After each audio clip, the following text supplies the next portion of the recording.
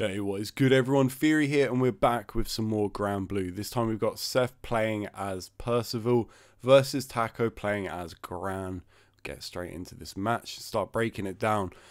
Xeph being a long-standing Percival player, and obviously with Percy just kind of improving over time and other characters getting nerfed, he's considered one of the best, but Gran's still up there with him in that top tier. And this is obviously a brilliant way to start for Gran. So how did he get that corner positioning? Let's have a look at this. So, just manoeuvring around the fireballs is the super important part here, because Percival's fireballs are very good. You can't roll them, which just, it makes them basically just walls on the screen. If you don't react in some way, you don't throw your own projectile out there, you don't stop him on startup, and you don't jump it, then he just gets free reign to run over you.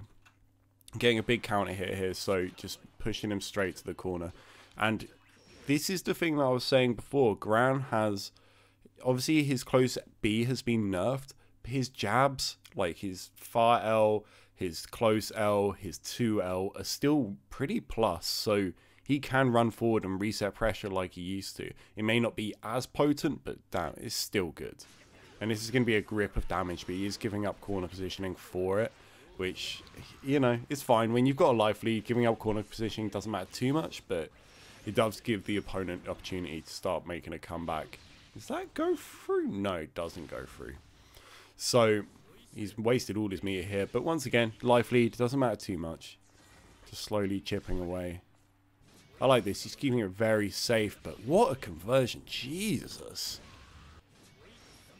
Converting that counter hit. I mean, I'm sure he went for the 2L sweep without being able to hit confirm. That makes sense, right? But getting the super off this is definitely impressive. Like, that's some good reactions. He's going to get good corner positioning here. Ooh. Oh, man. Drops a combo. Alright, it pays off.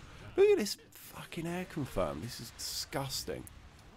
So, you know, you can't be angry about this. And this is the sort of thing that people post on Twitter like, oh my god, this game's broken. But it looks like it hits both sides, and Gran's jump buttons definitely hit both sides. So this is earned.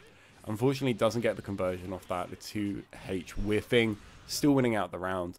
Man, making a comeback off that is so crazy to me. But when Percival has charges, he just becomes a monster.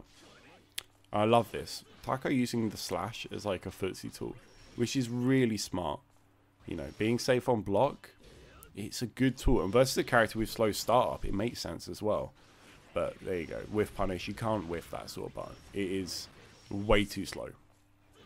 Big neutral jump as well over the boot. Why is he looking for the boot here? There's the fireball.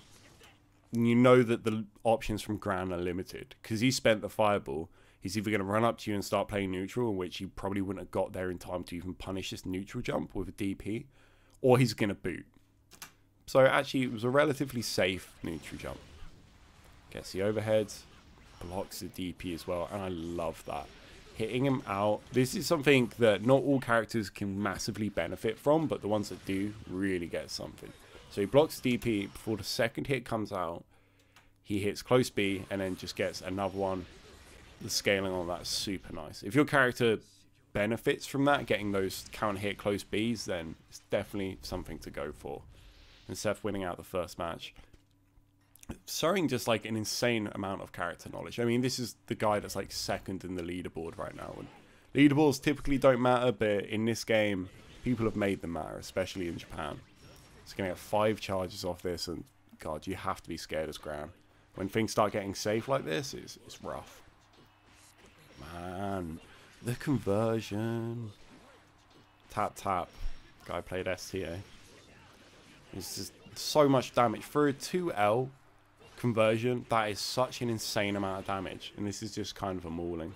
Doesn't convert off the safe jump though, unfortunately. But with that sort of life lead, you know, not too deep. Even though, actually, to be fair, Xeph has got 5 charges. So maybe it is kind of deep. And once again, we're seeing this just walk out of range of, you know, his Percy's buttons. Use the slash when you think Percy's going to walk forward or throw something out. It makes so much sense to me. Because the whole thing about Percival is He has these long range buttons that are pretty slow. He has this amazing fireball, but all of them are beaten by walking back. And if you're walking back, the Percival has to walk forward to take that space back from you. He can't just let you walk back because, you know, it would just be never ending for him. And using that slash stops him from just walking forward. Anything that punishes walking forward at that range is good. Brilliant conversion, but it doesn't actually get anything off the end there. There we go. So you like to see there's the DP straight out. Safe jump. He's just tapping away. Man, those lights are so good still. Does he press a button here? No, I don't think he'll get a punish. It's a super safe move. Alright. Alright, the Percival's actually just running forward a bit more now. Changing up the spacing pretty well. Like, that's one thing about Percival is he can look kind of static at times. Because, you know, often when you have got the life lead, you just form this wall of buttons. So when you're at a life deficit, it does normally require you moving forward. Oh no, I don't think he would have got... Could he have DP'd after that, maybe? Nice, yeah. That DP is so good. That forward momentum on it makes reacting to fireballs insanely easy. You know, easy inputs, you're holding forward, you've already basically got the motion for the DP. Oh, dropping the anti-air. I mean, that's always... Anyone that has to, like, do a move with forward momentum after an anti-air, that's something that happens quite a lot. You dash forward, and then your buttons kind of... You get crossed up, basically. It sucks. You have to normally do it super late and go into a light button if you want to get a conversion there, when it's just that weird height. But the damage you lose is massive. Alright, big throw. And that throw is obviously being set up by all this frame trap pressure, giving him something else to think about, and man, got caught high and that's going to be death. Oh no, that was actually the combo limit. Shocker. I mean, he probably could have ended earlier into super and maybe that would have killed, but even still, clutching out the end of the round. It's interesting to see how Gran's still functioning very similar to how he used to. The changes just didn't kill him off. They normalized him more than anything, but still a very good character. Once again, moving back, then using slash. Seeing it so much. Alright, he's going to be safe here, gets the throw.